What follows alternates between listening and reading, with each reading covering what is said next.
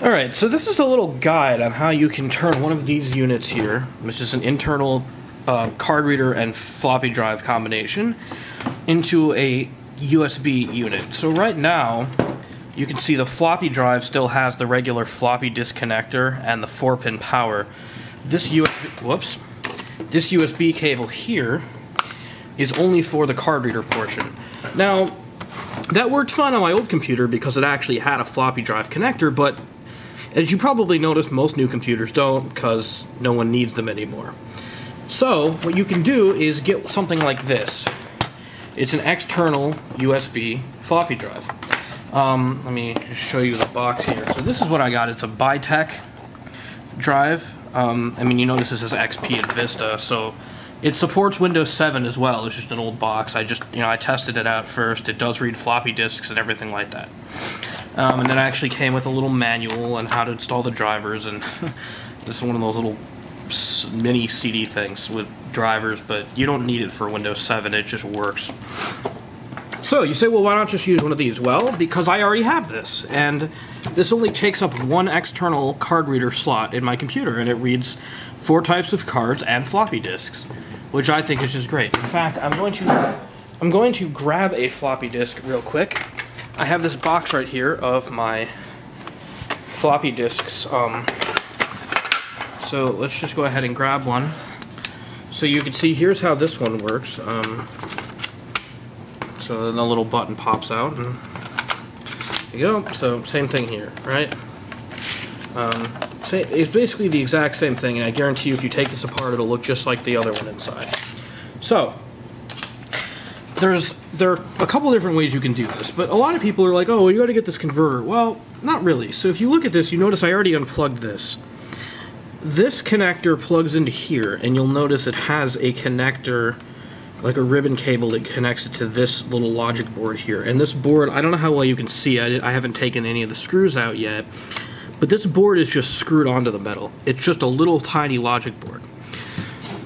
Now these, on the inside, have the same type of connector, but it makes it USB.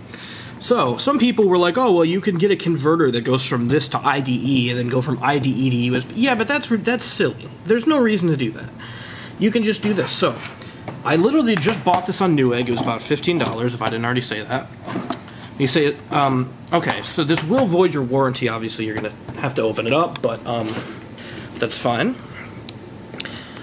The instructions aren't even that hard. I just thought I'd make this video because I had to search around and find an obscure post on some forum somewhere that covered how to do this. So that I'd just show you. So you break the little seal, you take the screw out. Pretty much every one of these, I've taken several apart, and they are all exactly the same on the inside.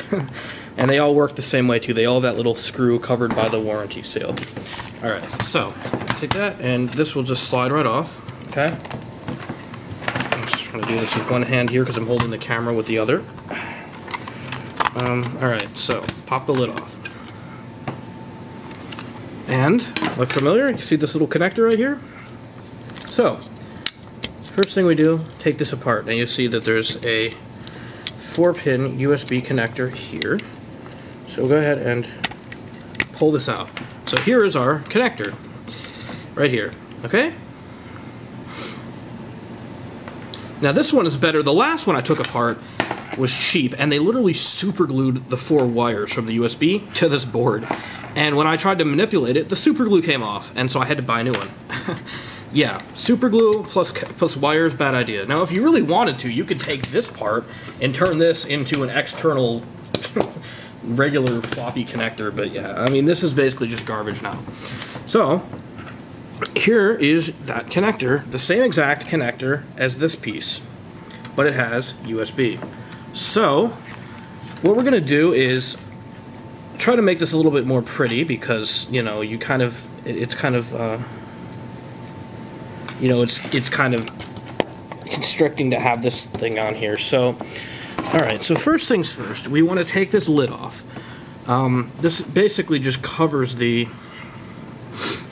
floppy drive apparatus. Now, by the way, you could take this entire thing and just put it in here.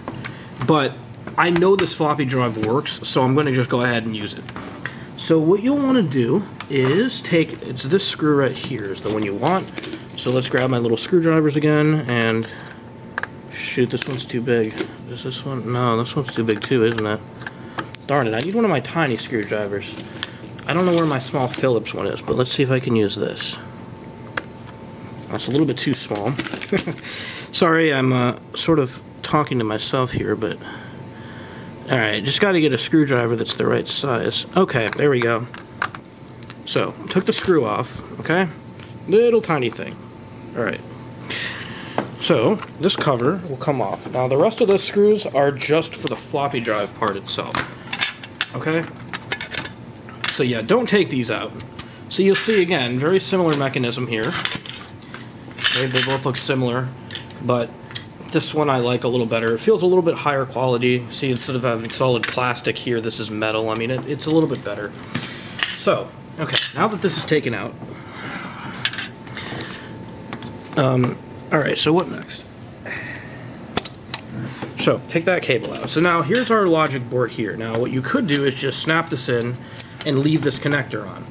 But I don't want this connector on here because I'm not going to use it anymore. So, what we're going to do is go ahead and unscrew this, okay? Flip it over, get the screw out.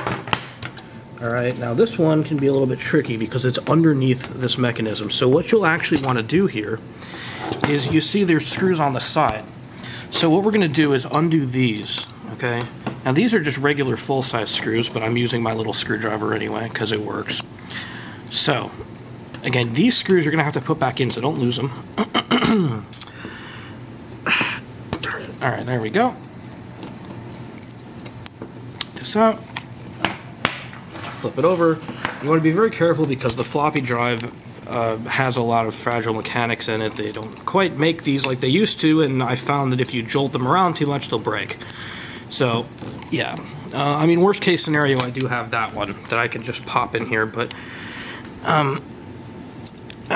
why is this one isn't really tight? There we go. I had to use my full hand to unscrew that. That was weird.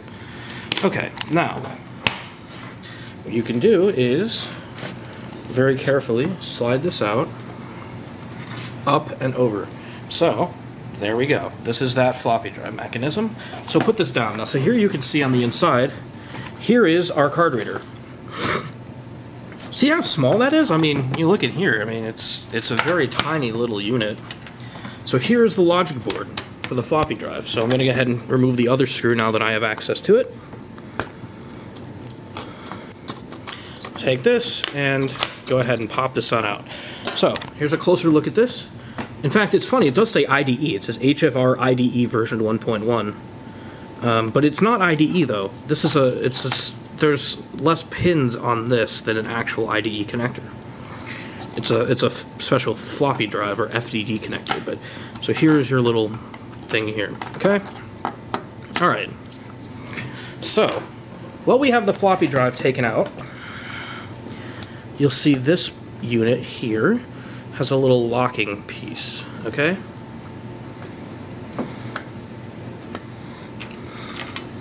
So, simple. We just kind of, I don't know how well I'm going to be able to do this with the camera on, but we kind of just pop that in place like this.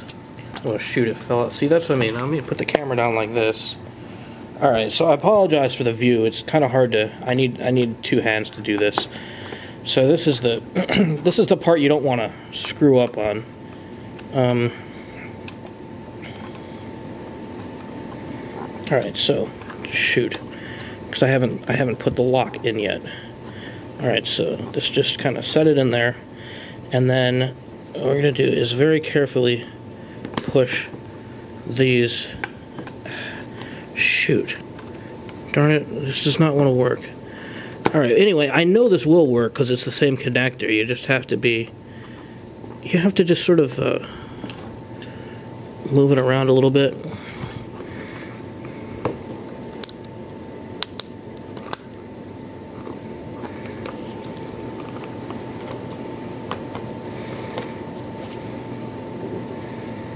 Okay, there we go.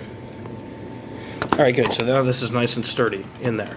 Okay, and here's our USB. In fact, I haven't even taken the twist tie off. I may as well do that.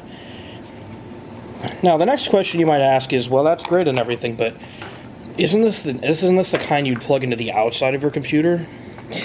And that's a good question. Yes, it is. So you have two choices here. One is, what I'm going to do, the easier way is just get one of those little plugs that you plug this into, and then it converts it to one of these.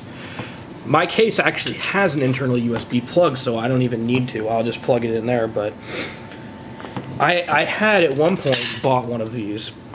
It just plugs into my motherboard. So it looks like this, and it has an internal USB in it. Or rather, an external one like this. The other option is, you see this connector here. I don't want to pull this out, but it's just a 4-pin connector.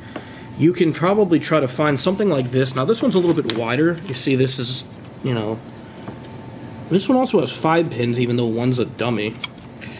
But, you can find something similar to this that has this type of ending on it, and then just use that, okay? So, now that we did this, we basically just want to put this back in place here. So, we'll go ahead and snap this back in. Okay, and make sure everything lines up. I'll go ahead and put the screws back.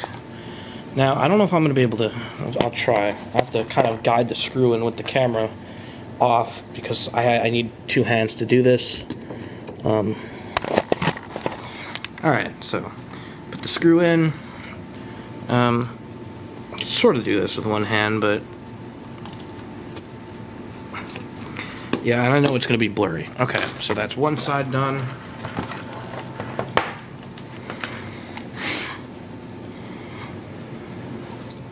Shoot, yeah, I can't. Now, see, if the screwdriver was magnetized. Oh, hey, look, it sort of worked. Yeah, anyway, if I were bothered enough to magnetize the screwdriver, it probably would have been a little bit better, but whatever.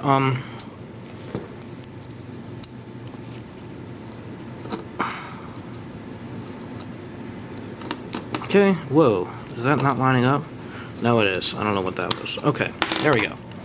So, nice and good there. Now, all we have to do is, well, okay, so sort of tie this down a little bit. And this might involve some gluing, some super gluing this connector here down in place like that. But this can just sort of flop around for now. Flop, no pun intended, but yeah, I mean, if you want to, you can sort of tape it down using electrical tape or something like that. Anyway, now we just need to put this connector back on, so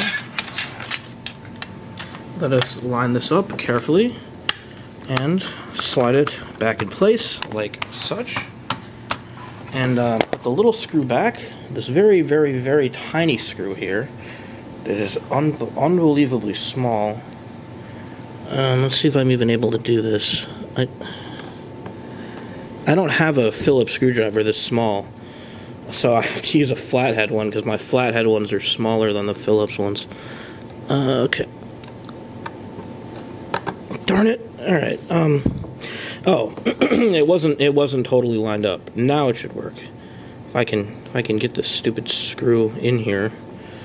The screwdriver's just... Alright. There we go. Okay, so, good as new. So we go ahead and demonstrate here. I can still pop the floppy drive in, the button pops out, and bam, like that. But now, on the end, we have a USB internal connector and a USB external connector. What do you do with the USB external connector? Well, again, plug it into one of these. So, there you go. Now we have a combo unit with external, and again, this is just a matter of aesthetics. If you want to try to tape it down in here, kind of maybe put the wire back like that. In fact, I mean, it looks like it stays pretty well like this. If I just get some electrical tape and sort of just tape this off, now the wire comes out like that. You'd be a little careful with it because you don't want this to come out. I mean, it is pretty tight in there. I mean, if you pull on it, it's not going to come out. But if you tug it, it will. So don't yank it. but it is in there. It is in there pretty well. So yeah, again, this drive, again, you use it as a backup. If this internal mechanism ever fails, you got your backup. Otherwise, just throw in the trash.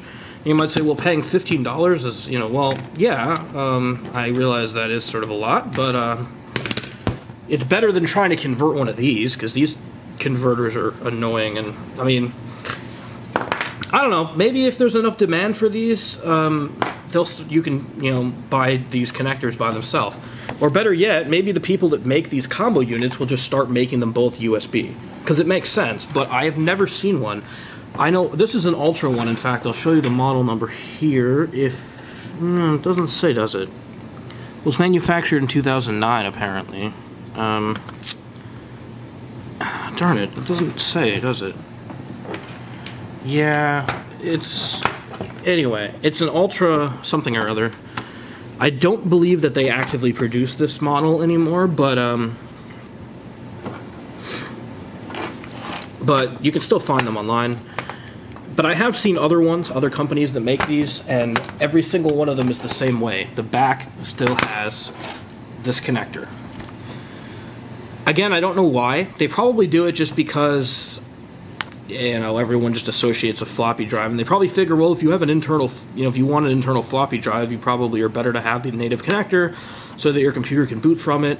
But again, any computer that's modern enough can boot from USB, so you can boot from a USB floppy disk anyway, so why not? So, sorry for the rambling, and I hope you enjoyed. Like I said, I had to scour many pages of forums before I found a post saying, oh, I just bought an external and swapped the connector out. And I thought it's just such a simple thing to do. All you do is just take the one apart, put the connector in here, put this back together, and make it look pretty, and you're all set. So I thought I would just make a video so you can see just how easy it is. I don't know how to solder, and I have no experience with anything like that. You know, the only time I tried to solder something, I broke the thing, so I'm not about to attempt that. But yeah, as you can see, this is easy to do. Anyone with some screwdrivers and a little bit of common sense can do it. So yeah, thanks for watching, and I hope this proves to be useful for some of you who are like me and like having the option to read floppy disks, even though it is 2013. Yeah, thanks for watching.